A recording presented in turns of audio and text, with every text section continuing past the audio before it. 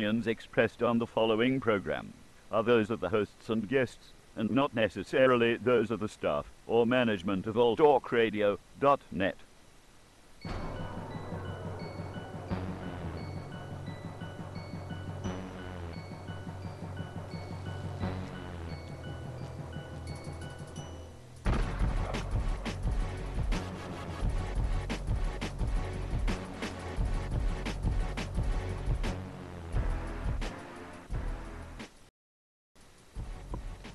What's going on, guys? BoxingTalk.com, alltalkradio.net, and welcome to the Dante's Boxing Nation Show. I am your host, Dante, and joining me today are my special guests, and my co-host is back in the studio today.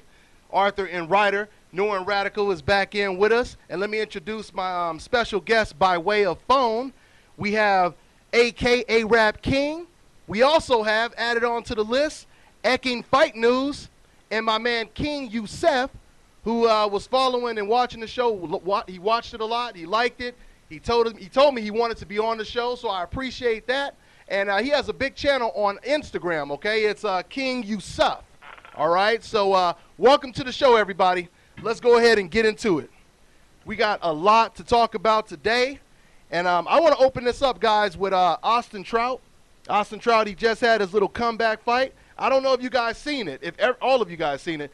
But let me give you guys a little bit of a summary of exactly what took place. Austin Trout, he defeated Dawson. I believe it was Daniel Dawson. Mm-hmm. Now, Austin Trout, he got knocked down twice. He got knocked down twice. Now, you know, this is the thing, man. This is what trips me out. I don't know if you guys noticed this, but I notice every time when an undefeated fighter, when he gets knocked down for the first time or knocked out for the first time, he always comes back in his return fight, and the majority of times he gets knocked down again.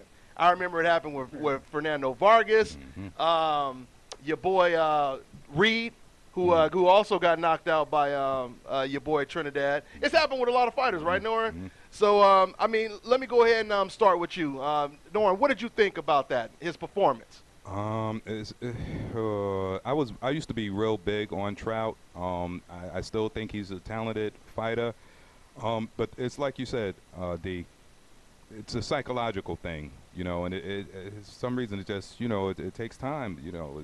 Obviously there are reasons, but, you know, it lingers with a fighter, you know, that when they, like I said, they taste the canvas for the first time. And, you know, I bring up, let's say, who's our guy, James Kirkland, you know, when he got knocked out by Ishida, you know, and then when he came back and he tasted the canvas again against Angulo, you know, we thought it was a wrap, you know, but he was able to pull it out, which is, you know, why, you know, we give a lot of props to Kirkland.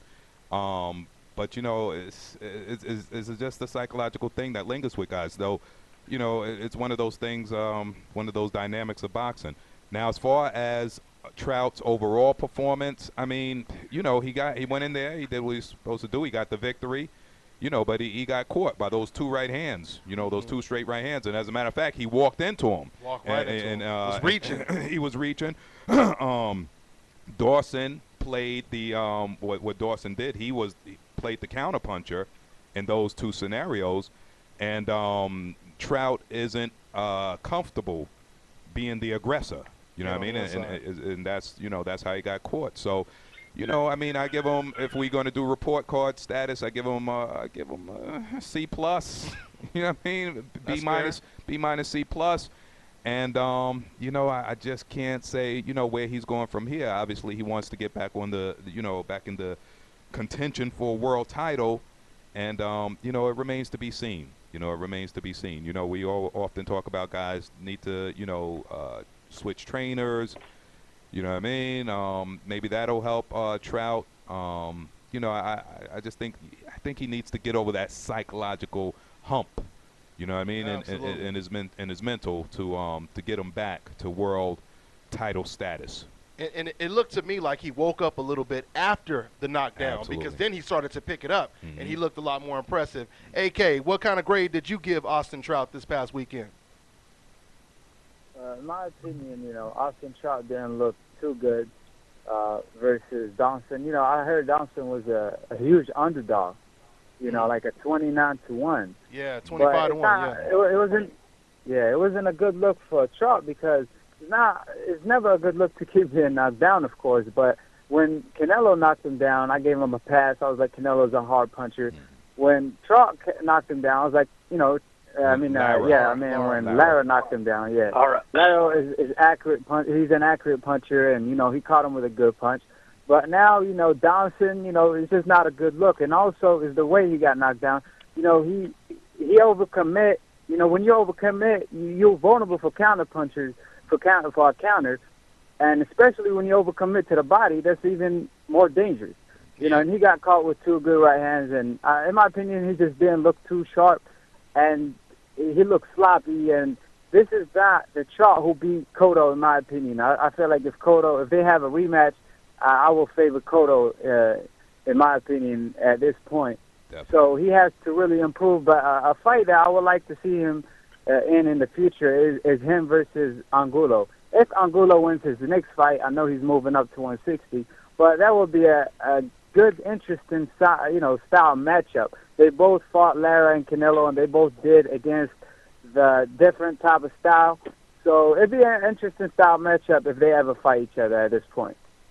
Absolutely. And Eking Fight News, once again, welcome to the show. Before I, let you talk, and I just want to tell everybody, go ahead and subscribe to these cats, man, because they, once again, have really good channels out there. So what did you think about the fight, Eking Fight News? Thank you, Dante. Very glad to be on the show. Honestly, I didn't get a chance to see the fight live, but hearing about what happened, Trout got knocked down twice, right, around the second. Just letting you know, EK, you're breaking up a little bit. Just letting you know, or a lot. Go okay. ahead. Yeah, I didn't get a chance to see the fight. But the general consensus, he got knocked down twice and he came back. So he showed that he could come back from adversity. But yeah, against this caliber fighter, he should look better.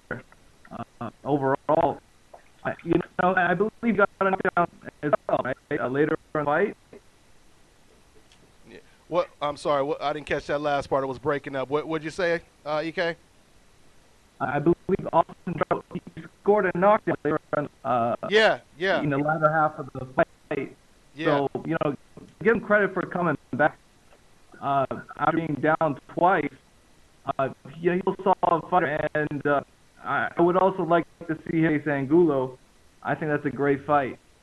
Yeah, that would be a good fight. That would be a good fight. Like I said, that's what. Go ahead, EK. To this, because like you guys said, to agree completely, nobody can ever, question Trout's heart. He definitely got the heart of the champion. It's just, again, it's psychological. Because, to go down twice, you got to consider the opposition, who you're in there with.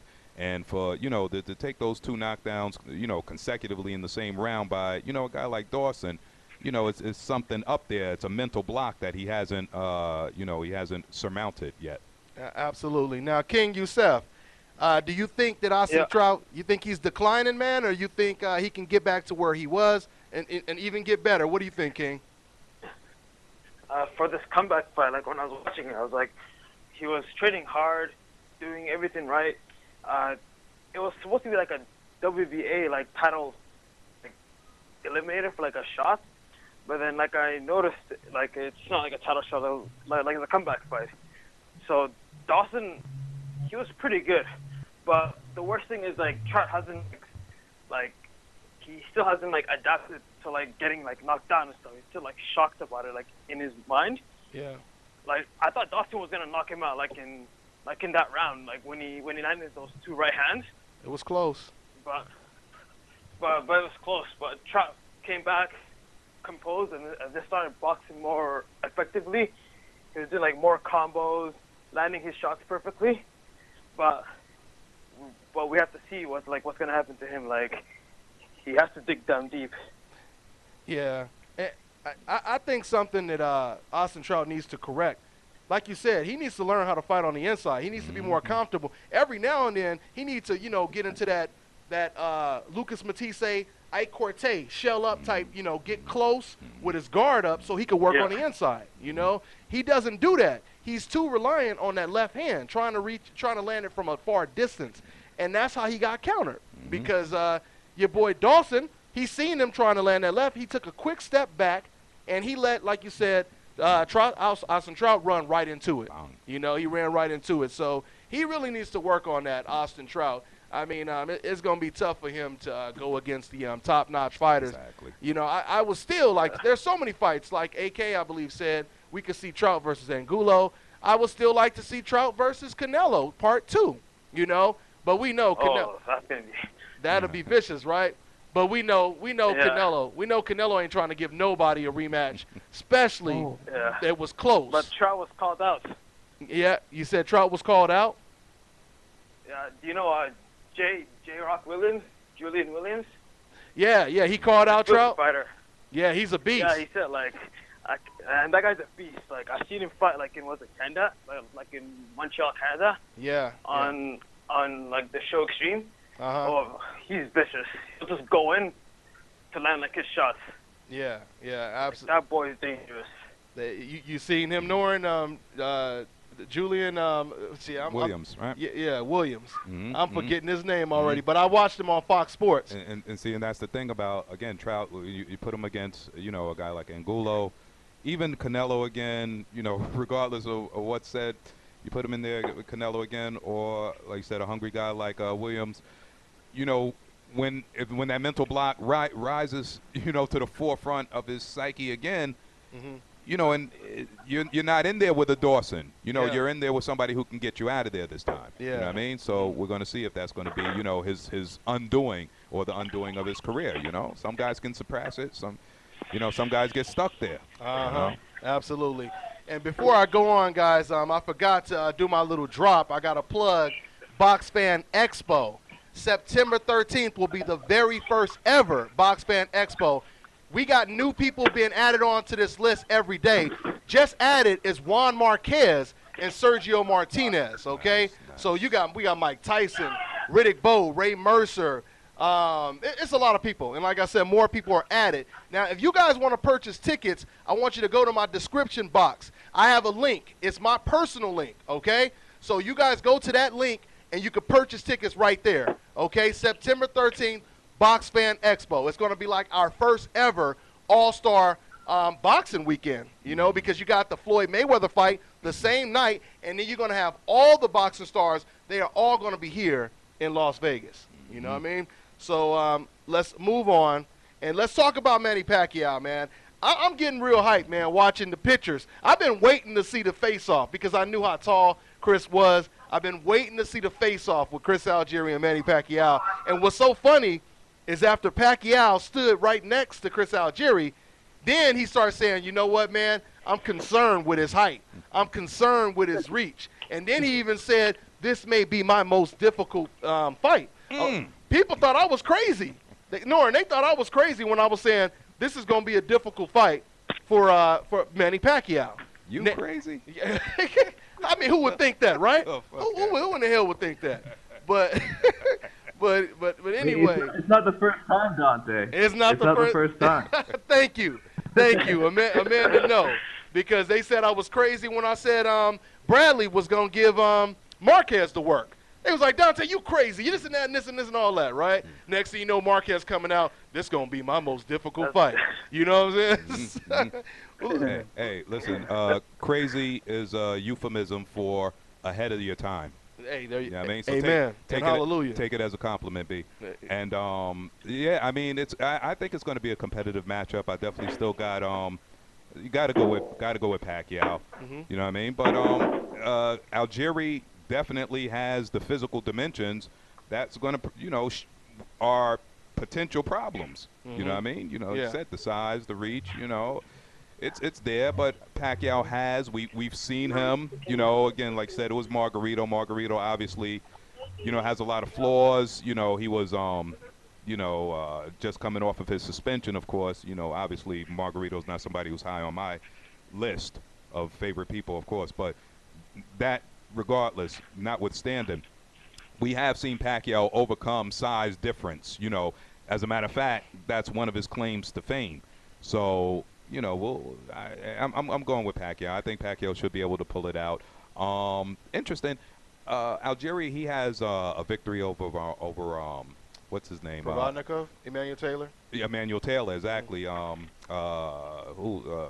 say my man Broner's next opponent. Yeah, you know. So you know, Algieri's a young, undefeated fighter. He's from my neck of the woods. Yep. You know, let's just hope he goes in there and puts up a good showing. You know, it's not going to be, or it shouldn't be, the blowout, you know, that it looks like on paper. You know what I mean? He should be able to present some difficulties for Pacquiao.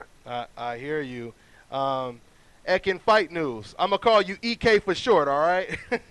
So, All right, that's fine. EK, man, what is your take on that fight, man? And what do you think about Manny Pacquiao saying that he thought that this may possibly be his most dangerous fight?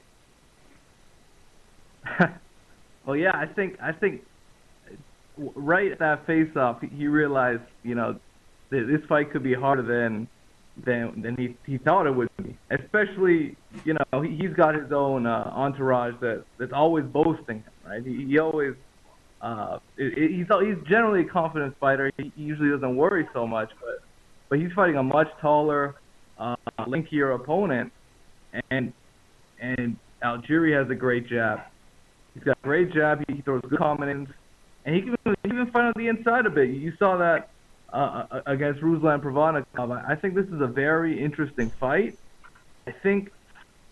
However, I think Manny Pacquiao, as much as we see his flaws, he's still a very great fighter. He was able to beat Tim Bradley in the rematch. He should have a speed and a speed advantage along with a power advantage. So Algieri really needs to tread cautiously and catch Manny Pacquiao off balance and score clean shots. And he's got to do that for 12 rounds. Because in China, I'm not sure how much credit he's going to get for combinations when Pacquiao, he's a flashy fighter. You guys hear me okay? Somebody washing dishes over there. Yeah. Go ahead. I hear you, man. Yeah, no, Pacquiao, he's a very flashy fighter. You know, he throws, one or two combinations. You know, kind of like Oscar De La Hoya back in the day. He threw a few combinations. He went around just like that. Mm-hmm. It doesn't have to land with Manny Pacquiao because he's got that speed and that pop. And even if Algieri's blocking shots, he might get credit. So, you know, I see this going to a decision. It could be close and controversial. But nice assessment. I perhaps Manny Pacquiao might get the edge on the judges' scorecards. But I definitely think Algieri's underrated, and it could be a great fight. Yeah, good assessment. Very excellent assessment. AK, what's your take on it? Yeah, man. To be honest with you, I don't know what Manny Pacquiao was smoking when he took this fight. Because, I mean, it's not the biggest fight. It's not the biggest money fight, I meant. You know, it's not the most exciting fight. And then it's a difficult fight for him. It's not like he's cherry-picking a guy he's going to make easy work out of him. I know people are going to say, oh, well, if you're saying it's going to be a challenging fight, well, it's not a cherry-picking fight. Yes, it could be. I mean, if Danny Garcia, when he fought that tomato can called Celsa, let's say Celsa beat him. Hypothetically, let's say Celsa beat him. Will we say Danny Garcia, oh, he didn't cherry-pick Celsa because Celsa beat him? No, we will still say Danny Garcia cherry-picked him, right? Good point. So Manny Pacquiao, he could have fought the Keith Thurmans, Kell Brook, Canelo, all them guys, but he chose to fight Algieri.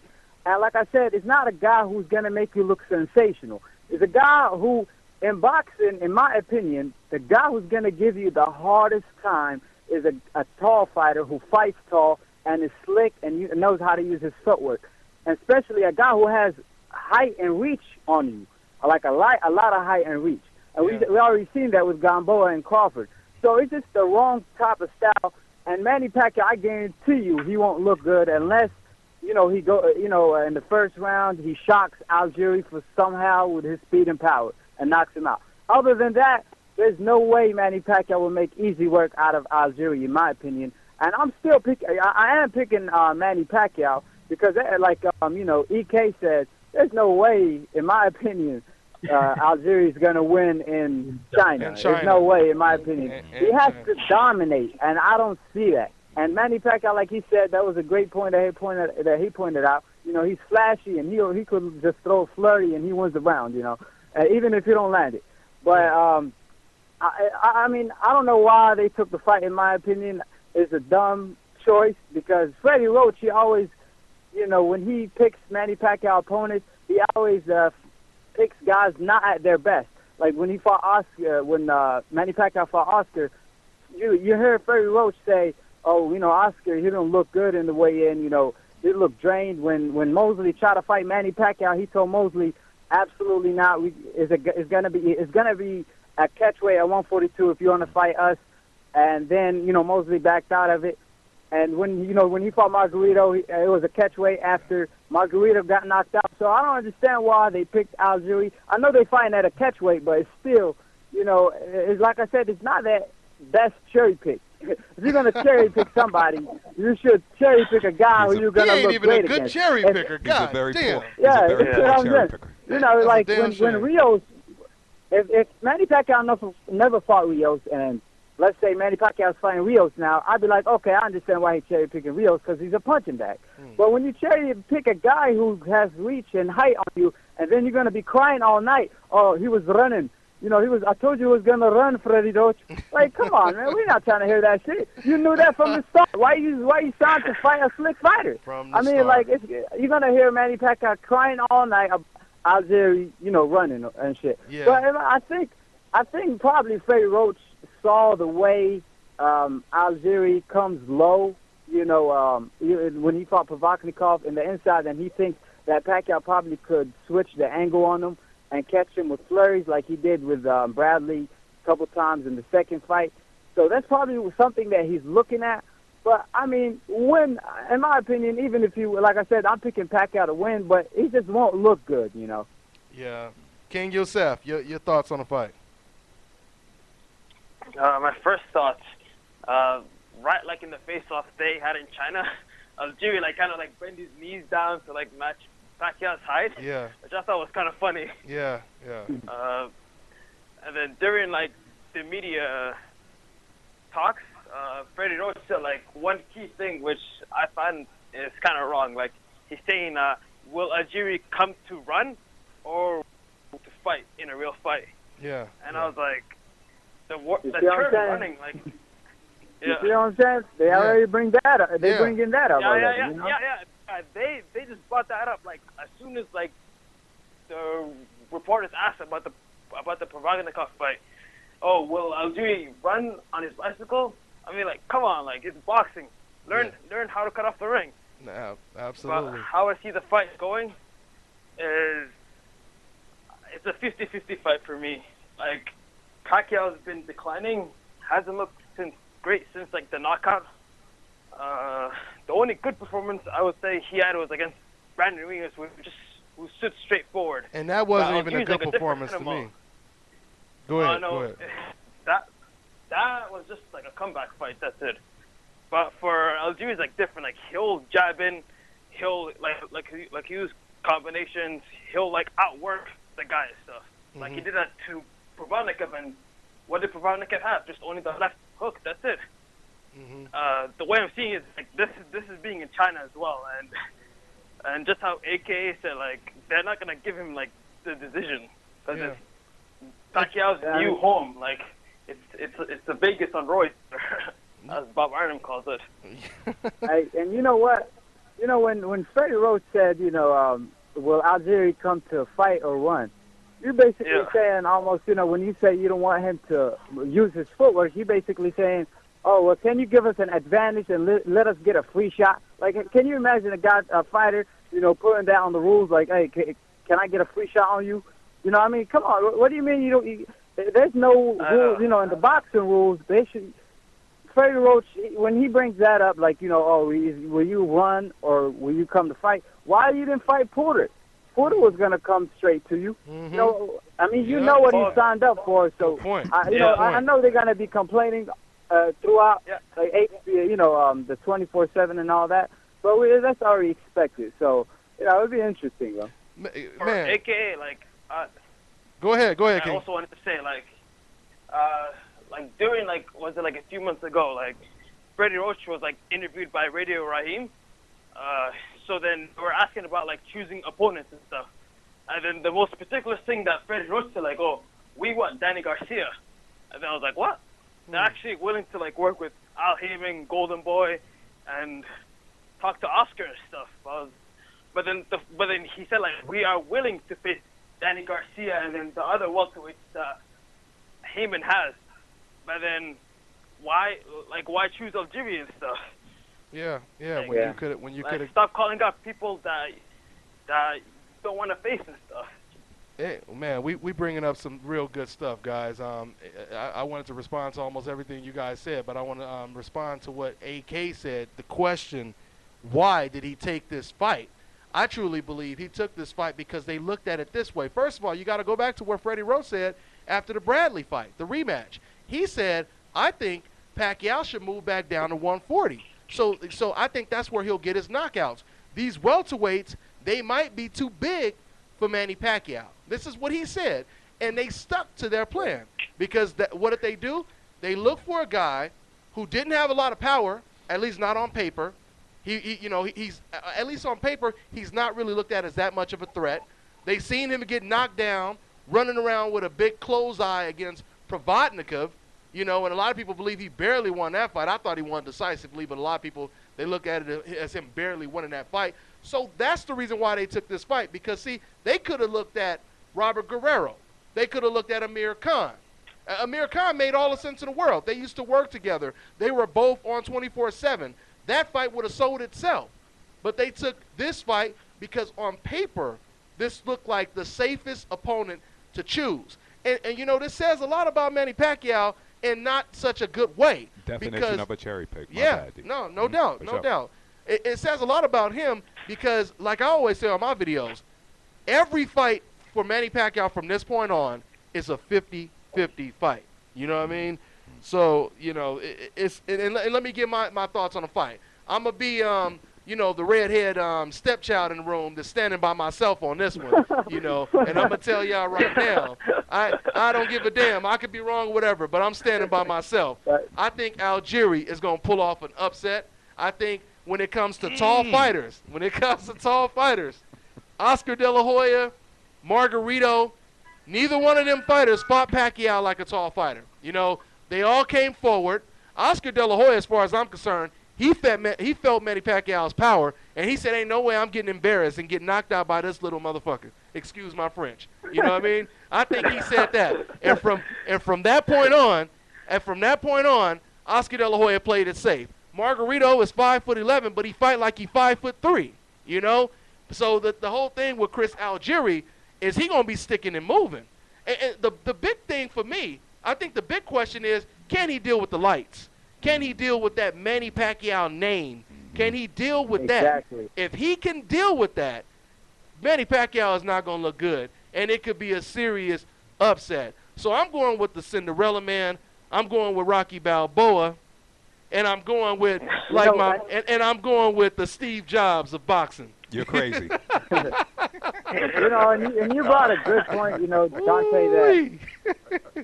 Go ahead. You already knew I was crazy, though. What you talking about? You already knew that. Hey, Dante. Go ahead again. Hey, you brought a good point. Margarito, yes, he's tall, but he fights like a short fighter because he's a brawler. And that's actually even, if you got a brawler who's short and compact, he's more dangerous than a tall fighter who fights like a brawler because a tall fighter who fights like a brawler, who fights like a short fighter, is more openings, But when you got like I said, the hardest style to fight is a guy who's tall, who has reach and height on you, and he fights tall, and got a good jab or a good right hand.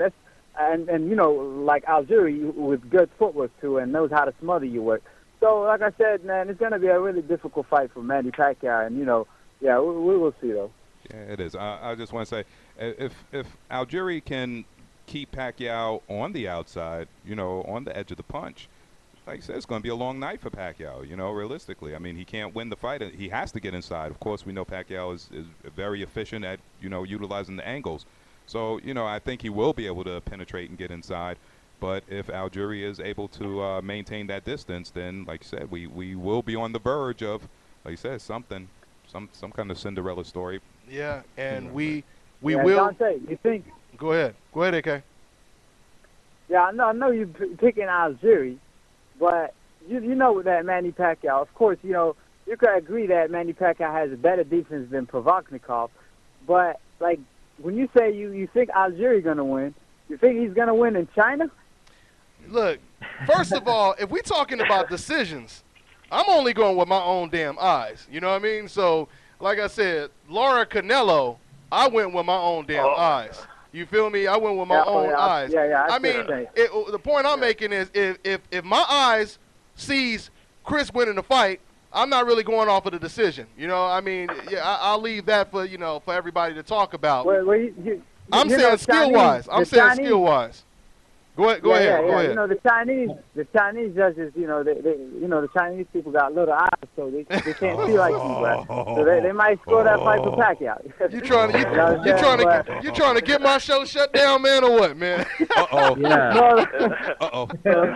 But you know, I do agree. If Algieri wins, like I said, you know, he wins, you know, and it's a robbery if they rob him, of course. But you know, I just think it's almost no way for him to get a decision. But yes, if he wins, you know, people will. I think he will still be recognized, lose or win, as long as he give a good fight. And if he get robbed, it's even going to be better for him. You know, like, I'm not saying it's a good thing to get robbed. I'm just saying, like, a lot of people are going to be talking about it. I can agree with that. I mean, I see where you guys are coming from, especially when it comes to that perspective or that point of view of him fighting in China. Definitely, he's going to have to do more. He definitely is going to have to do more. If the fight is close, yeah, you guys are right. They're going to give it to Manny Pacquiao.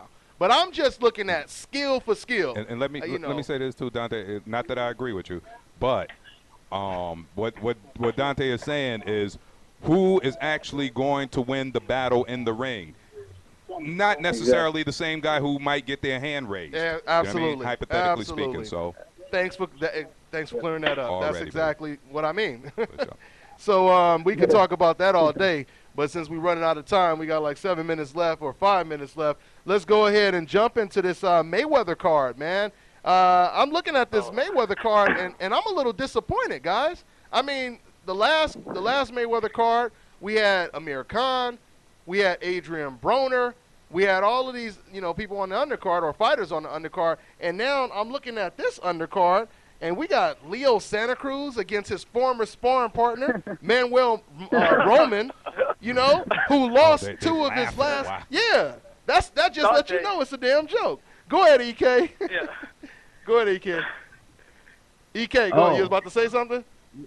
Well, yeah, I just wanted to touch on the Manny Pacquiao situation. Go ahead. I personally think that this could be reminiscent of the situation where Danny Garcia, when he fought Mauricio Herrera in Puerto Rico.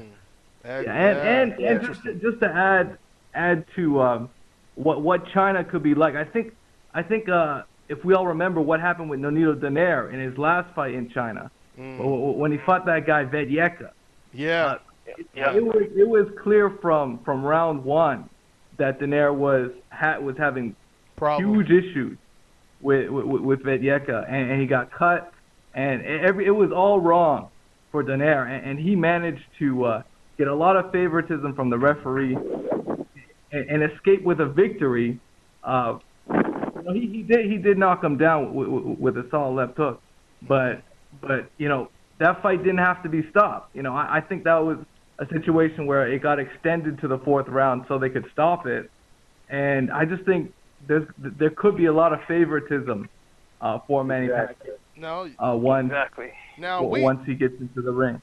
Now, and I agree with all of that. Like I said, once again, I can't guarantee he's going to get the decision, but I think if Pacquiao doesn't knock him out, which he hasn't had a knockout in 5 years, Chris Algieri is going to expose Manny Pacquiao to the limit. I truly believe it. I could already hear the excuses. Everybody going to be saying, oh, Pacquiao, he old, he passed his prime, he ain't what he used to be. We gonna hear it. You, EK and AK, you guys know. You hear them. You see the messages all day. You already know. Algieri ran. Yeah, no, I can't disagree with that. I think that there's a solid possibility of Algieri having a very good performance, win or lose. Yeah, and I was saving this question for Ego because he made a video, but I'm going to ask you guys since we're still talking about this. Now, Ego, he titled his video, basically it was something like, what does this mean if Manny Pacquiao were to lose to Chris Algieri? It means, I think it says something, I'm paraphrasing, but it was on the lines of, that means he never was, able to beat Floyd Mayweather, or he was never as good as a Floyd Mayweather. What does it mean, guys, if he were, just say hypothetically, if Manny Pacquiao lost to Chris Algieri, what would it mean? Anybody could start it off. It would mean validation. That would look bad on his resume. Confirmation, validation. There you go. Yeah. For sure. Go ahead, guys. King Yusuf, we ain't heard from you in a while. What would it mean, man? It would mean remember back when Oscar De La Hoya lost to Floyd, and then Floyd retired, so boxing needed a new cash cow, a new face. So when Oscar was busy getting to the promoting field, expanding Golden Boy, Arnhem had a good idea and stuff like one final payday, let's all make some money.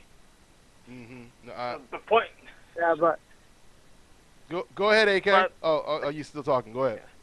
Yeah, well, I don't care if Pacquiao wins or lose. I mean, he will never be better than Floyd anyway, any goddamn way. You know what I'm saying? But if he loses, that's if we speaking the truth, I mean. Yeah, it's going to look bad on his resume, losing to somebody who he cherry-picked, I mean, like I said, it's not a knock on Chris Algieri, but it's just it's not a good look on Manny Pacquiao if he loses to Chris Algieri, a guy who just came out of nowhere and beats him. And for the people who say, oh, he was the guy to beat Floyd and couldn't beat a guy like Chris Algieri or struggles with him, there's no way, he's better than Floyd. He would have had a chance. And he's just not serious, I mean, he's a good fighter. I like him. But, the truth is the truth, and, Floyd Mayweather is just on another level. We got less than a minute, guys, but yeah, man, I totally agree. And not only that, but we also have to look at the fact that Manny Pacquiao, he struggled against Marquez 4 times, not just 1 time. He struggled against him 4 times. Then to add the cherry on top, he got knocked out the 4th time when he was supposed to actually do better, right? You're supposed to do better. Like we expect Floyd to do better in a rematch, not worse, right? So, I mean, that alone. But if he were to, go through the Marquez situation, then lose to Chris Algieri, that would really say a whole lot, about Floyd Mayweather in contrast to Manny Pacquiao. Real quick, go ahead and throw it out, AK. Yeah, but as far as hello? Go ahead, man, go ahead. But as far as the undercard, man, I think, if they put Rigondeaux versus Cruz as the co-main event, that would have been huge, man. That would have been a great undercard. But, I mean, the undercard all over, I mean, going from Matisse versus Danny Garcia on the undercard to Amir Khan versus Amir Khan and Broner on the undercard to this, I mean, come on, man. They should, they should have put Angulo versus Trout on the undercard and Mikey versus Vasquez and Cruz versus Rigondeaux. That would have been a huge undercard. Let me say this. Save me some time. Go ahead. I'm changing my name to King Norrin. My name is now King Norrin. Go ahead, Norrin. Hey, listen. The undercard is a little unspectacular right now, but I think Floyd is going to put on such a show in this rematch that it's going to compensate. And fuck 50 Cent. Yes, sir. All day. I say amen and hallelujah why you had to to that. do that on the end of the show, man? Why you had to do that on the end of the show? Next week, You guys. take it up all the time. I'm King Norrin. Next week, guys. We'll see you guys next week. Thanks to all my guests again. Catch y'all next week, man. Fight Great show, News. y'all. Great show. King Yusuf, AK. Take us out, Norrin. It's been a long time. I shouldn't have left y'all. Fuck 50 for life.